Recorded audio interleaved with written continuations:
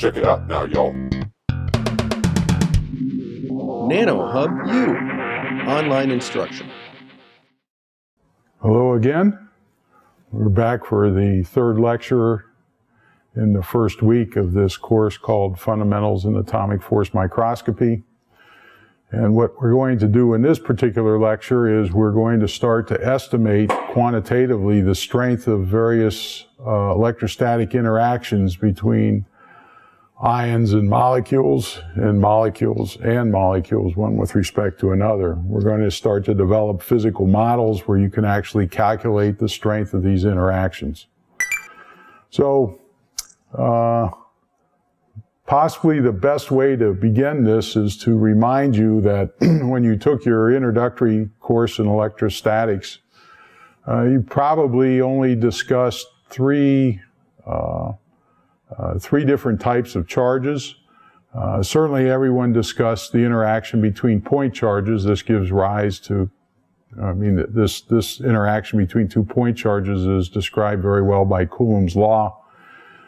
If you took a course maybe at an advanced level, you discussed surface charge distributions and volume charge distributions and how those surfaces that were charged interacted one with respect to another, or how volume charge distributions interacted one with respect to another. That's often a topic that's considered. Very often the interaction between dipoles, whether they're permanent or induced, very often those interactions are not considered carefully in introductory classes. But yet those are the forces, those are the interactions that give rise to these forces between an atomic force microscope tip and the substrate. So we have to build some intuition, we have to do some confidence building examples to remind you what the laws of electrostatics say about those interactions. So we're going to basically, in this lecture, we're going to focus on the three items in this table that are colored a light orange. And I just give some examples of molecules that are characterized by these different words, right? So we have to be able to associate the words with a physical model. And I try to do that in this particular slide. I'd also like to remind you again, this is a central concept, this electrostatic potential energy. Very often it's easy to calculate in one dimension where motion is only in the z direction, for instance. But it's a completely general concept, and it applies to charges that can be assembled in 3 dimensions. And in this particular case, I give the relevant electrostatic potential energies, the formulas. I give the formulas for the relevant electrostatic potential energies in 3 dimensions. We're not just interested in one coordinate, but we're interested in a position R. So these formulas are useful to know, and they often just require a simple derivative, partial derivative of the potential energy function with respect to x, y, and z in order to identify the relevant forces that act in the x, y, and z directions. And that's indicated, I hope, very clearly in the last equation on this slide. By way of notation, I try to use the symbols small i, small j, and small k to represent unit vectors in the x, y, and z direction. I think this is common notation, but there are certainly other choices that can be made. But throughout these lectures, I will try to stick to the I, J, and K unit vector notation. Just a couple of real simple examples. The first example just illustrates what happens if you embed 2 point charges. These point charges could be like ions, the lithium and the chlorine atom. You embed them in a material that has a dielectric constant kappa, right? The electrostatic potential energy of these 2 ions are going to depend on the separation distance between them. The electrostatic potential energy varies 1 over the separation distance. You can take the derivative of that electrostatic potential energy with respect to the separation variable multiply it by -1, and you'll get the net force of interaction between these two ions in this particular dielectric medium. The situation the nice thing about electrostatic potential energies is that they're additive. So if you have a system of charges, let's say Q1, Q2, and Q3, that are placed inside of a dielectric medium has a dielectric constant kappa, then the net interaction potential energy of those three charges can be found by summing up piecewise the interaction potential energy of each charge with its neighbors. And I write the particular formula at the bottom of the slide. Again, the potential energy of interaction is lowered by the dielectric constant kappa. Dielectric constant kappa is a number that's measured experimentally. It's always greater than 1. And that has to be put into the calculation depending on what the intervening medium is that these charges happen to be embedded in. The other thing I wanted to mention is that the sign of the final answer depends not only on the separation between the charges, those are the parameters, the radial parameters that are listed in this diagram, but they also depend on the polarity of the charges Q1, Q2, and Q3. So when you evaluate this expression, you have to put in whether Q1 or Q2 or Q3 are positive or negative, and then you have to do the algebra associated with that substitution. This can make U electrostatic either a positive or negative number, and whether it's a positive or negative number has a lot to say about whether the assembly of these charges is stable or unstable. So, again, that's something that you have to put into any problem associated with this assembly of point charges. We'd like to extend the discussion to dipole moments, and to just sort of focus the discussion, I just, first of all, have copied and pasted some molecular structures of a few well-known dipoles, or a few well-known molecules. These molecules are either polar or nonpolar, and I'll tell you which are which in the next slide. But these are the physical structure of these molecules. Some of them are quite complicated. It's a fair question to ask, and students in physics do this a lot because we're not so familiar with the chemistry. But I mean, experimentally, how would you identify whether any of these molecules that I've listed in the previous slide, how would you identify whether they're polar or nonpolar? The simple way to do that is the way the field started hundreds of years ago. You basically take the liquid of interest, put it into a tube and let it drip out the tube. You then bring up a charged rod that's been charged with some power supply. If the liquid is attracted toward the charged rod, it's probably a polar liquid.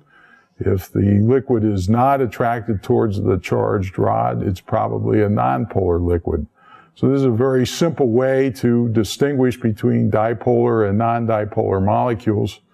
And it at least provides some physical basis for this classification that we're talking about. So the words mean something, and I tried to indicate in a very schematic way what those words are trying to convey to you. What I've tried to do here is I've tried to collect together some relevant properties of a few common molecules. These particular molecules aren't necessarily important within the context of atomic force microscopy, but what I'm trying to convey in this table is that you basically need to know three parameters if you're going to calculate interaction forces between tips and substrates. And these three parameters are basically the dielectric constant of the molecules that comprise either your tip or your substrate. You have to know what the dipole moment of those molecules might be. That's the parameter P. And then lastly, there's a third parameter called the polarizability. This is a topic that we're going to discuss in a couple lectures from now, but I included in this table. So it's important to know these three parameters when discussing the interaction potential, or the interaction forces between the tip and the substrate. Very often this dielectric constant is used to classify whether a molecule is polar or nonpolar. It's a rule of thumb that if the dielectric constant is typically less than about 15, then it's considered a nonpolar molecule. If the dielectric constant is greater than 15, then it's clearly a polar molecule. The other point I'll mention is that the dipole moment for these molecules does depend on whether the molecule is in the vapor or the liquid phase. So if you happen to find a reference or a textbook that uses different values than the one I've listed here, you have to worry about what phase of the material the molecules comprise. So those are just a couple of things that that I had to work through in putting this table together. So in terms of a broad overview of what we're going to consider, we're basically going to try to systematically work through all the possible electrostatic interactions that can take place. And we're going to try to rank them in terms of strength, which is the strongest interaction, which is the weakest interaction. And the first set of interactions is basically one ion that interacts with another ion. It interacts with a polar molecule, or it interacts with a nonpolar molecule. And we're going to systematically consider these three interactions, and we're going to develop physical models that allow you to calculate the strength of these interactions. So let's start with the ion-ion interaction. This is the simplest case. Again, this is basically an application of Coulomb's law. If we have 2 point ions, one has a charge of plus 1 electron, the other has a charge of plus 1 electron in this particular case. Let's say the two ions are located 5 nanometers apart in a liquid that happens to have a dielectric constant kappa equal to 2. What is the interaction potential energy that you might expect for this system of 2 point charges? So I work through the example here. I give the answer both in terms of joules, which is the standard set of units, and then I convert joules into electron volts because sometimes it's easier to consider electron volts. It's a more intuitive form of energy unit. So the conversion between joules and electron volts is just the charge on an electron. It's 1.6 times 10 to the minus 19. So as I've indicated in the third line of this slide, 1 electron volt is essentially 1.6 times 10 to the minus 19 joules. And so you can easily convert from joules to electron volts back and forth using that fact. It's also useful to consider the thermal energy that's appropriate for any situation. Thermal energy can be estimated by simply multiplying Boltzmann's constant K, case of B in this case, times the temperature T in degrees Kelvin. So I calculate thermal energies KT at room temperature, which is essentially 300 Kelvin. And what I find is that the thermal energies are on the order of 0.03 electron volts, whereas the Coulomb electrostatic interaction between these two ions separated 5 nanometers apart, each ion has a charge of plus 1 electron. That interaction energy is 0.14 electron volts. So the electrostatic interaction in this case is much stronger than the thermal interaction, and so the electrostatics is going to win, and it's going to dominate the motion or the interactions of these two charges. The thermal energies in this case are quite small. The next situation to worry about is how an ion interacts with molecules. And we have two cases to consider. One is a polar molecule, the other is a nonpolar molecule. So let's first consider the case of a polar molecule.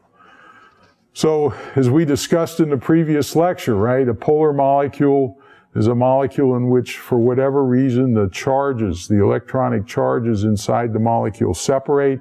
So, for instance, the negative charge might be slightly localized on one end of the molecule. That would make the other end of the molecule positively charged. We would then say that this molecule acquires a dipole moment P, which is just equal numerically to the charge that's separated times this distance d over which those charges separate. So you can take this electrically neutral molecule where the charges are now polarized, and you can replace that with an equivalent electric dipole.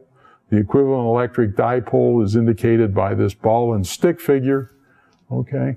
And then lastly, that equivalent electric dipole can be replaced schematically by a little arrow that points in the direction of the dipole moment. The little arrow is given the symbol P, and that P indicates the dipole moment of that particular molecule. So we won't work through all these steps for every situation. We'll just jump to the end and we'll say there's a dipole moment that's oriented in, let's say, a dielectric with a certain dielectric constant, and we start to ask questions about how that dipole moment interacts with other dipole moments. But physically, what's going on is this sequence where you systematically separate the charge, define the equivalent electric dipole moment, and then calculate that moment in a very simple way by the formula that's featured in the center of this particular slide. So if we try to systematically look at ion-dipole interactions, what you quickly realize is that the answer depends whether the interaction is a positive, net positive, or net negative. That answer depends on the orientation of the ion, the point charge with respect to the dipole moment. So I list three situations here to try to indicate to you how that comes about, right? So if you recall, the dipole moment points from a negative to a positive in the molecule. So in this particular case, the arrow P indicates that the direction of the arrow P indicates that the positive end of the molecule is closest to the positive point charge plus Q. This is indicated by that in that light orange box at the top left of the slide. So that interaction potential energy, because is going to be a maximum, right? The molecule is actually going to be repelled from the ion because of the orientation of the charge within the dipole moment. That interaction is not favorable with respect to the ion charge. Conversely, if you take the ion and you move it to the left side of the dipole, right, you maintain the same position of the dipole moment, right? You consider the interaction potential energy of this situation, what you'll find is that the interaction potential energy is a negative. It's a minimum, and that's simply because now the positive ion plus Q is interacting more strongly with the negative end of the molecule, right? Produces a minimum in potential energy. And then the third case that's easy to consider is the situation in which the positive ion Q is located directly above the dipole moment P. In this situation, the interaction potential energy, if you calculate it, is precisely zero. So how the ion is oriented with respect to the molecule determines the sign of U of Z in a way that I hope is reasonably easy to sort out based on the formulas that were given earlier in the lecture. If you want an exact formula for the interaction potential energy of a point charge with a dipole, I actually work out the relevant arithmetic here. The important final result is the case that's is the equation that's boxed in red. That's the result of after doing all the algebra, and it basically says that the interaction potential energy between a point charge Q and a dipole moment P varies as 1 over z squared, where z is the distance between the point charge and the dipole. So this is interesting because if you recall, the interaction potential energy between two point charges varied as 1 over z. When you substitute a dipole for one of the point charges, the interaction potential energy varies now as 1 over z squared. The orientation dependence that we discussed qualitatively on the previous slide is now indicated by that factor cosine theta in the red box. So depending on where your angle theta, where the point charge is with respect to the dipole, that defines the angle theta, is indicated in the diagram on the right-hand side of this slide. Depending on what that angle theta is, you're going to get either a positive or negative sign for the electrostatic potential energy. So it's a very simple result. I think the algebra is straightforward enough that everyone can follow it. The key point here is that the nature of the interaction is going to depend on orientation now. This is something that perhaps wasn't the case when we just considered 2 point charges. For 2 point charges, it doesn't matter how they're oriented. As long as their separation is fixed, you'll get the same interaction potential energy. When you start to consider interactions between charges and dipoles, it turns out that the orientation becomes an important factor, and that's what this simple example is trying to emphasize to you. So here I actually work out, I put in some numbers just for those of you that may not be familiar with the set of units that we're using. Is sort of a standard setup problem where I define the dipole moment to be 1 debye. Let's see, the point charge Q in this case was 1 electron, and the intervening medium between the dipole moment and the point charge is a dielectric with the dielectric constant kappa equal to 2. And I just work out the numbers, and the consequence, right? The important consequence of the fact that the interaction potential energy now varies as 1 over z squared is that the interaction potential energy for this case is about 100 to 200 times smaller than the equivalent interaction potential energy between two point charges separated by the same distance. So that 1 over z squared really reduces the interaction potential energy. It just means that the interaction between the ion and the dipole moment is much weaker than you might expect based on the interaction between 2 point charges. So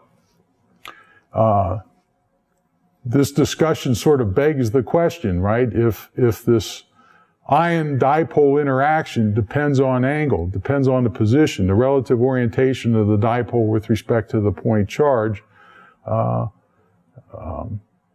and if the molecule that has the dipole moment is free to rotate in space, how do we take into account the fact of this rotation? How do we angle average this interaction, overall angle, so that we get some average interaction that we can then use to discuss these interaction potentials and also the interaction forces.